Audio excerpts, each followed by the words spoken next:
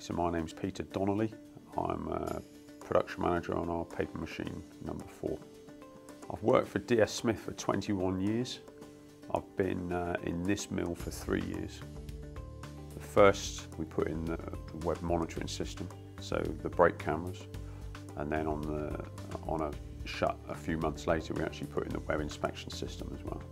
We had an old system on the paper machine that worked reasonably well, but missed quite a lot of defects and didn't categorise them as well as the Procemex system. It was just newer technology. Our old system was not supported anymore. We needed to look to have something that was integrated also with the web monitoring system, which our old system wasn't. It was separate.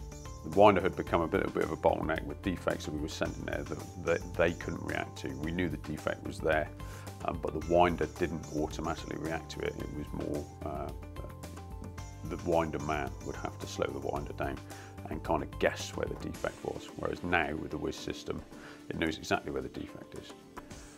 We were able to identify far more clearly what was causing our breaks on the paper machine, and also where a lot of our defects were coming from, which enables us to take action and prevent those defects from getting to our customers in the first place. The problem is it's difficult to define that, to quantify it, because we were doing lots of other stuff at the same time as well.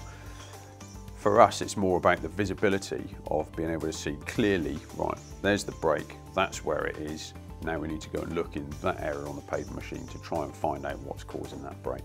And that's been, that's been a massive success, absolutely massive success.